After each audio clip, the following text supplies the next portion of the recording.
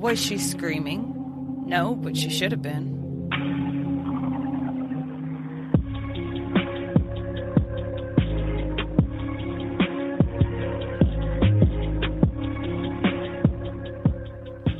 Hey everybody, welcome to Crime Over Cocktails. I'm Tiffany, your host. This week, I want to talk about the case of Yeardley Reynolds' love. Yeardley was born on July 17, 1987 in Baltimore, Maryland. She attended Notre Dame Preparatory School and was a member of the varsity lacrosse and the field hockey teams for all 4 years that she was there. She was accepted at the University of Virginia, where she majored in government and minored in Spanish. She had a very busy social life between academics, sports, and friends. She had an apartment that she shared with another girl, which was located in the University Corner District. This was in Charlottesville. Yeardley also had an on-again, off-again boyfriend, George Wesley Huguely V. He was born September 17, 1987 in Washington, D.C.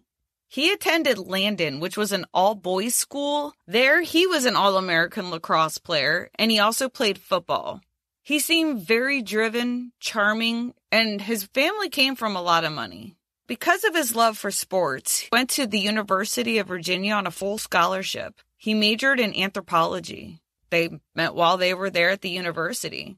Their apartments were not that far. He lived in the University Corner District too. And because they both played lacrosse, they ran in the same circles.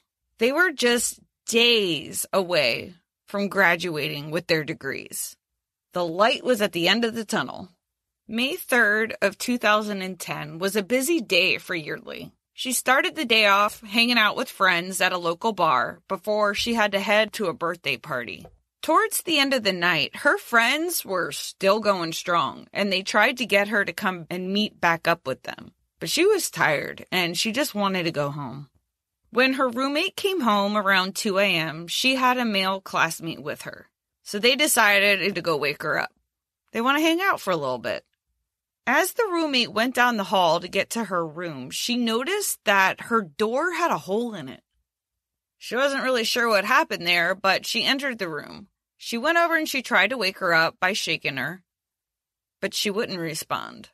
When she tried to flip her body over, that's when she could see blood on a pillow. She hurried up and she called 911. When she called 911, she actually reported it as an alcohol overdose. But when police arrived on the scene, they saw that there was way more to this than just an alcohol overdose. Yeardley had visible injuries to her head, including her face. The blood appeared to be coming somewhere between either her nose or her lip. It wasn't a whole lot of blood, anything to be overly concerning about, but clearly there's blood. Where's it coming from? When police questioned her roommate and her friend, her roommate did note the front door was unlocked. They tell police about her on-again, off-again boyfriend, George, which at the time, they were off.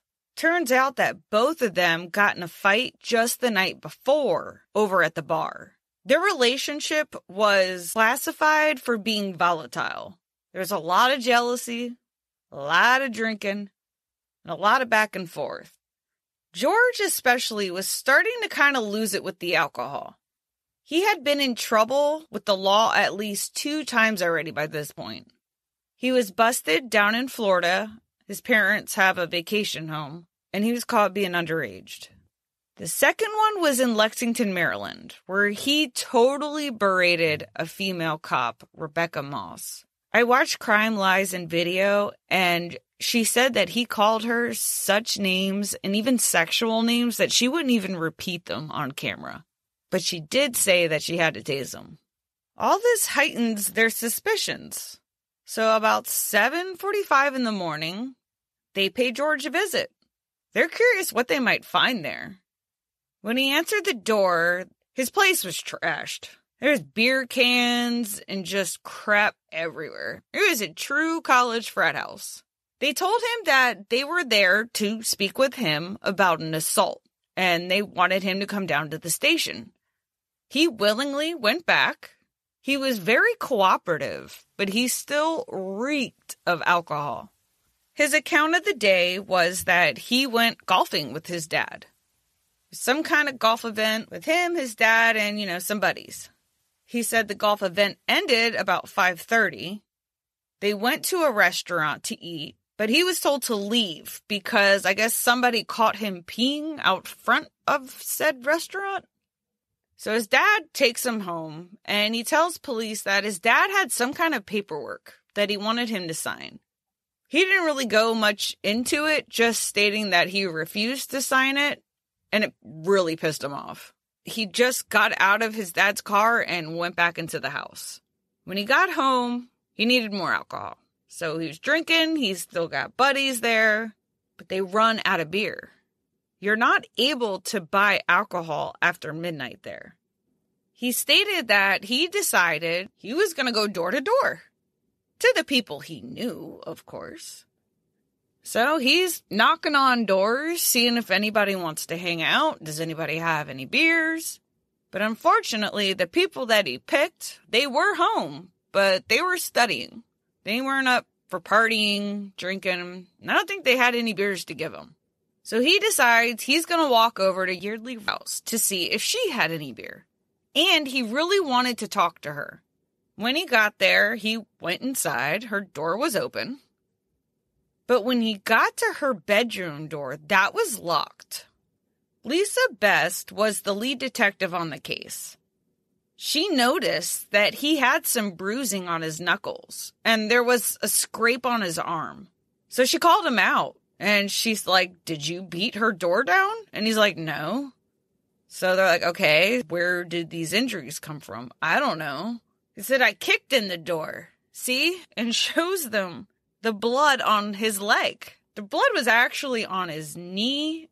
He kneed the door. I don't think I ever heard of that one before. He said he just wanted to talk to her. He told them that when he got inside, he went over to her bed, that she was in her bed, and she was kind of like, I don't want to say cowering, but yeah, in the corner. I mean, I'm sure she's fucking frightened. I am sure this man just broke into your room, and he just wants to talk to her. He states that she starts banging her head on her own bedroom wall, and that he was telling her to stop. But she wouldn't stop. So he took her by the shoulders and he just shook her.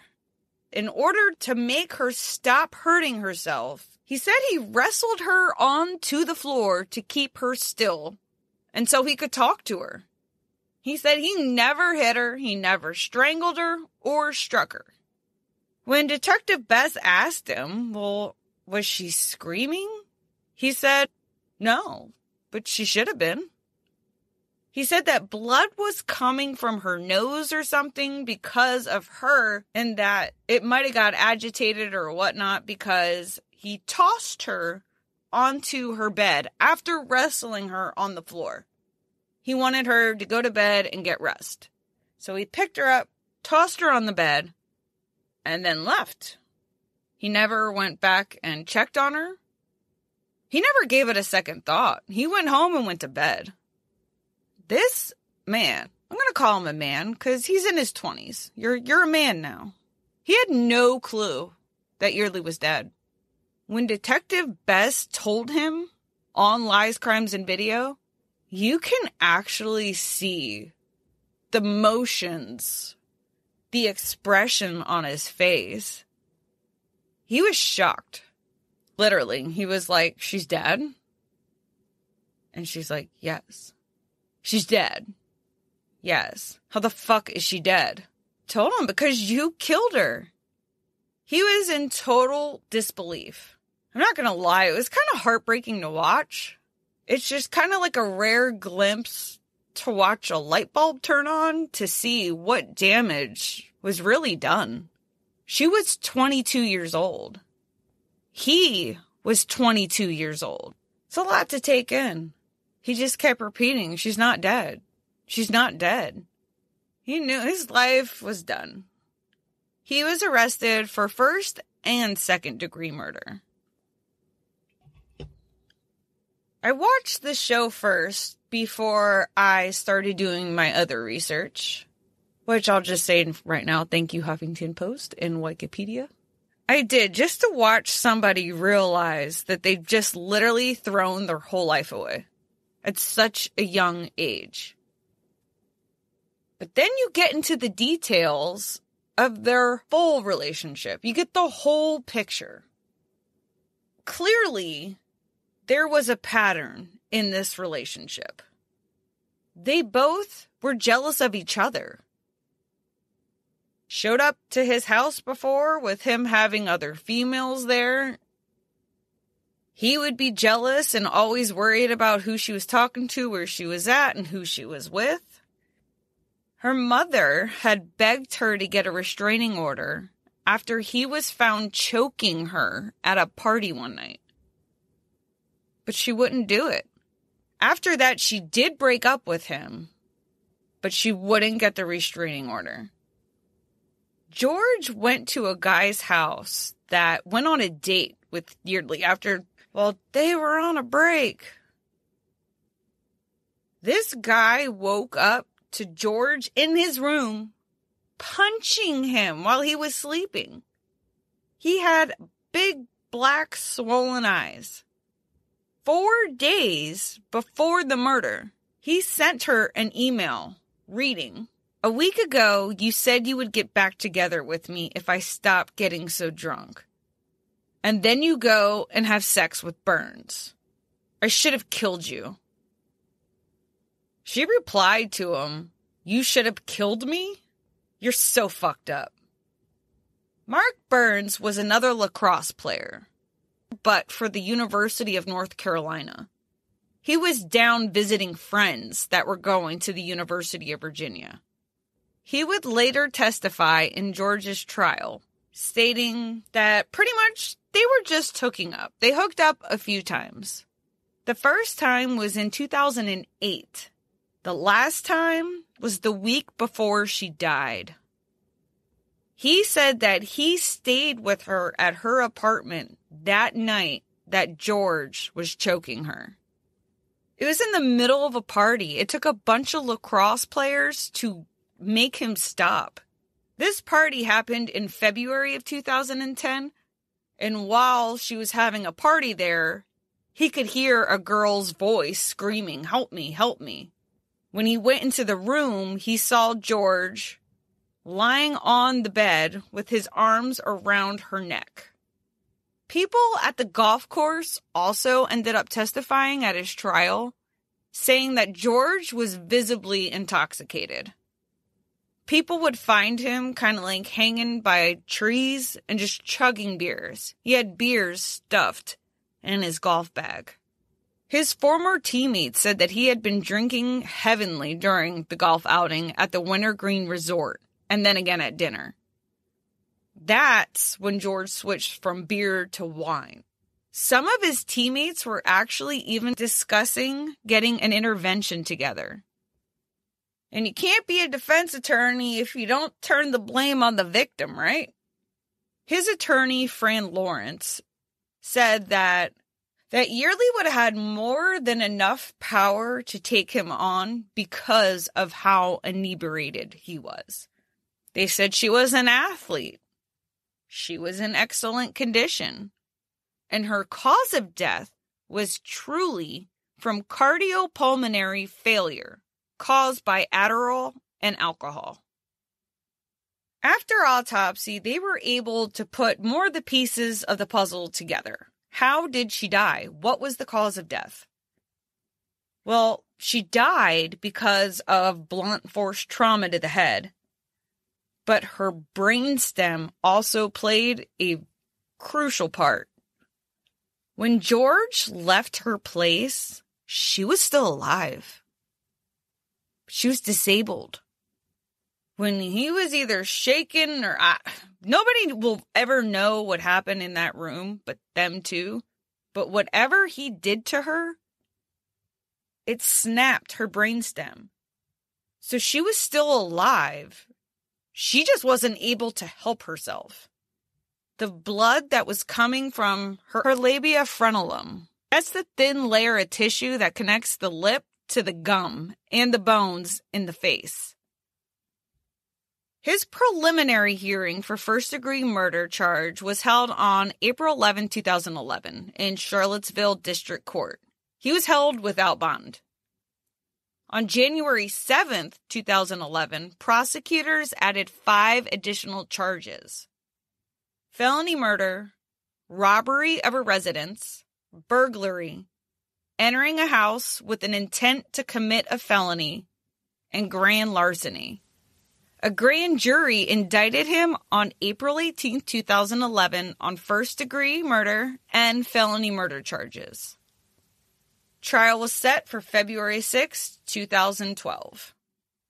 After 9 hours of deliberation, George was found guilty of second-degree murder and sentenced to 23 years. He will have to serve at least 80% of that at the Augusta Correctional Facility. On April 26, 2012, her mother, Sharon Love, she filed a wrongful death lawsuit against George, asking for $29.45 million in compensatory damages and $1 million in punitive damages. On May 1, 2012, she also filed lawsuits which totaled $29.45 million. This one was a wrongful death lawsuit. This one went against the University of Virginia, the men's lacrosse head coach, Dom Starzia, associate head coach, Mark Van Arsdale, and the University of Virginia director of athletics, Craig Littlepage. She said they were negligent. It was well known to the players and the coaches on the University of Virginia men's and women's lacrosse team that George's alcohol abuse and erratic, aggressive behavior was increasingly getting out of control. And especially with his obsession with Yeardley and his aggressiveness and threats. But none of this mattered. No action was ever taken. They didn't discipline him. They didn't suspend him. They didn't remove him from the team. They didn't even refer him for treatment for alcohol, substance abuse, or even to provide counseling. University of Virginia had a policy on preventing and addressing threats or acts of violence. They went against that. On September 29, 2010, Yeardley's family created Yeardley Reynolds Love Foundation, also known as One Love. This is designed to help stop domestic abuse. There's even a scholarship awarded every year at the University of Virginia to a lacrosse player. For their first year, they get to use her locker, which was number 1. If you would like to find out more about the foundation, please go to joinonelove.org, and that's all spelled out. Abuse is never okay. I truly believe that maybe if he would have gotten some kind of help, go to AA, counseling, something, this never would have happened. Sometimes people just don't know how to deal with things. Life can be a lot. I mean, there's work, there's school, children, families, car issues, past due bills, home repairs. It never stops. But that's no excuse to overindulge to compensate. Everybody does it from time to time. Who am I to say? Crime over cocktails. I'm drinking right now. Right now. The thing is, for people who have that need that they have to just keep going, it's because they're trying to put a Band-Aid on something deeper. Alcohol is not going to reach that wound. You'd need professional help, or at least support, family support, friend support. If you need contacts for people who need substance abuse, alcohol abuse, anger issues, suicidal thoughts, it's all at crimeovercocktails.com. Now, I'm not saying that just because I want you to go, but I really want you to get the help that you need. And it's all right there. But I mean, if you want to stick around, there's other things you can do there too, like listen to the episodes, check out the merch, or become a Patreon. Help support the show. I love what I do, but it's a lot of work. I'd like to give a real quick shout out to all of my patrons that I have right now, and everybody who's helped me in other ways. I just want you guys to know how much that means to me. Really appreciate you guys. Make sure you like, follow, and subscribe. Especially when you subscribe, it'll let you know when the next episode is out. All right, you guys, we'll talk crime another time. Bye.